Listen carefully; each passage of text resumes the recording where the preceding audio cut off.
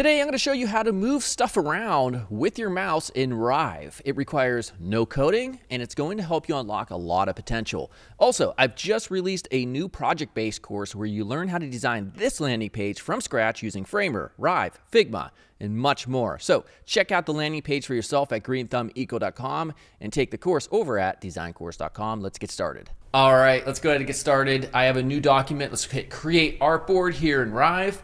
And we'll make this a little bit bigger and then change the background. We want a base color of some sort. So if we want to work within blues, we could choose like a kind of like a desaturated blue color right here. And then we can change the, this is bad color contrast. So I want to change the background of the actual canvas area. And we'll grab that color and then just make it a little bit darker. There we go. So now we're going to hit O for the ellipse tool. Left click and Shift Alt drag out, and we'll center this up. And then we're going to give the same base color, the same exact color for this kind of neumorphism effect. And then we want to come over here to the fills and strokes and add another fill.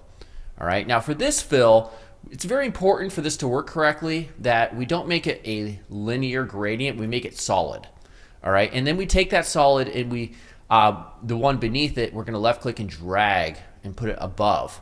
So now that new one is at the bottom. This is going to be our highlight color. And then we're going to feather it. So when we click feather, you can see now we have this area that's, you know, illuminated outside of it. Hit OK by the way. And then what we want to do is come over here to the controls for the feathering options and change the, we'll do the Y offset. So we'll make it go up at the top, like right around there. -9 will work pretty well. Also, the color is way too bright, so I'm going to change the color of that solid, and we're going to make it a little bit lighter, like right around there. Okay. Additionally, for this effect to work a lot, or work well, we could take the base color that we created the first one and add a feather to it. But right there, that's too much feathering, so I want to change that maybe to say something like 4. There we go. Now we do the same process. We're going to right click over here on top of our highlight, duplicate it, and then this one, it's going to be a little bit darker. We're going to come down here. But in order for us to see it, we have to come over here to the feathering options and change the Y to -9 from -9 to 9. Now we can see it at the bottom. Right down there. So now we have our highlight and we have our shadow. Now, of course, you could do other cool stuff. We could duplicate with Control D, bring this down. There we go. We have like this weird multi-layered sort of button container. You can put the icon in there or whatever you want. That's all the design we're going to do for now. Next up, the next part of this process, and this is in no particular order. It's not like you have to do this part next, but it's a necessary part, and we have to add a joystick. So hit J on your keyboard. And we're going to left click. Actually, we're going to hit J and left click just over the entire section right here. And what this joystick allows us to do is specify a timeline in the X and or the Y axis.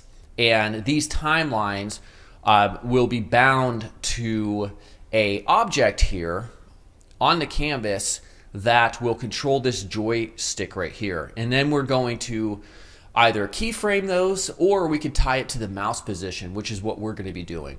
So we're going to come back to this in a second, but for now we're going to hide it. And we're going to hit G on our keyboard and just left click once. And this group is just basically an empty group, and it's meant for us to be able to control that joystick essentially. So if we get this centered up here with our alignment tools, what we want to do is take our joystick now and change the handle source to the group. So notice this blue outline. So the handle source will now become this group right here. So that means if we bring this back and we move the group itself, you'll see the little dot that's in the center is going to follow it along perfectly.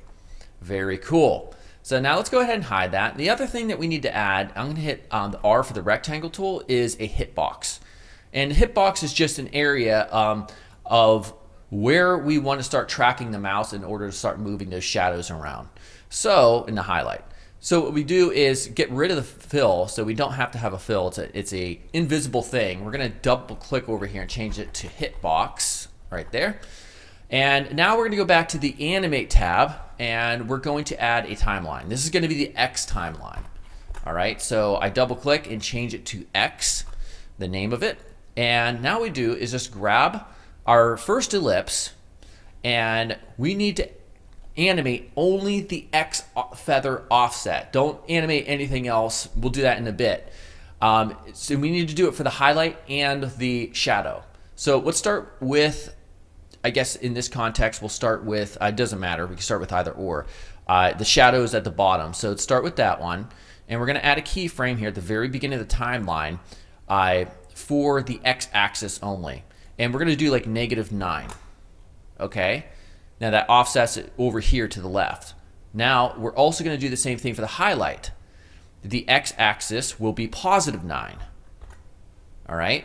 Then we're going to come all the way to the end of the timeline, and we're going to reverse those. So where it says X -9 for the shadow, it's going to be +9.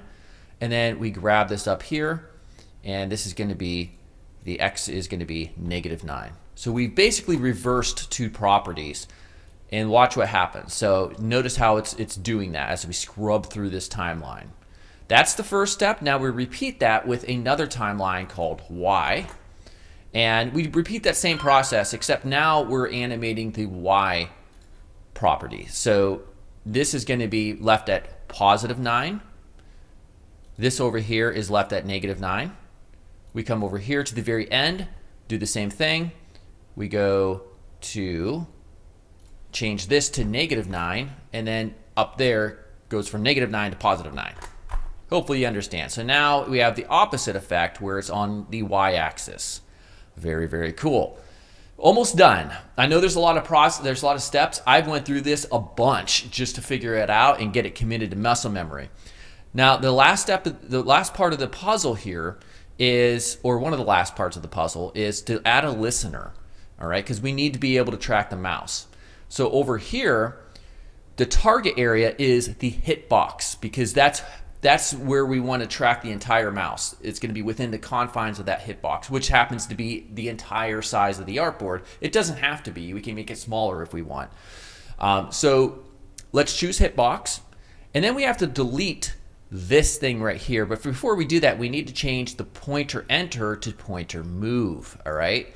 Now we delete this. We add an align target. All right. Now the target is going to be the group, which we probably should have named to something like mover or something like that, but whatever. All right, so now that we have that, there's one final step. We have to grab the joystick, and we have to attach the X-axis to the X-axis, the X timeline to the X-axis, and then the Y timeline to the Y-axis.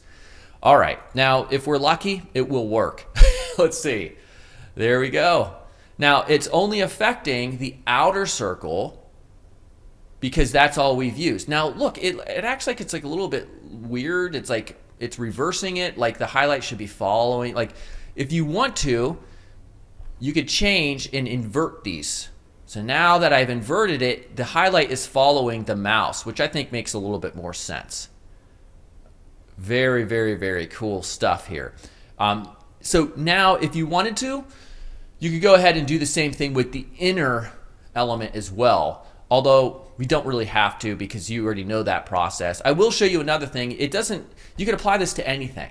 So let's say, for instance, on the X-axis, we want to change the ellipse's physical, or the X position. So let's do that. So at the very beginning, we'll move this here, and at the very end, we'll move this over here. All right, same thing on the Y-axis. So we go to the Y timeline, we'll go down here. Oopsie, make sure we're at the very beginning. We'll go here, and then we'll move this up. All right, so check it out now. Look at that. So the possibilities are really just endless here when it comes to creating these really cool interactive type of effects here within Rive. So now you have just one more technique under your tool belt from which you can really create some really interesting type of animations, whether they're tied based on the mouse movement or even just keyframing these movements manually if you wish. So as always, make sure to subscribe here on the YouTube if you haven't yet. We're going to be getting into a lot more Rive going on in the future, and I'll see you soon. Goodbye.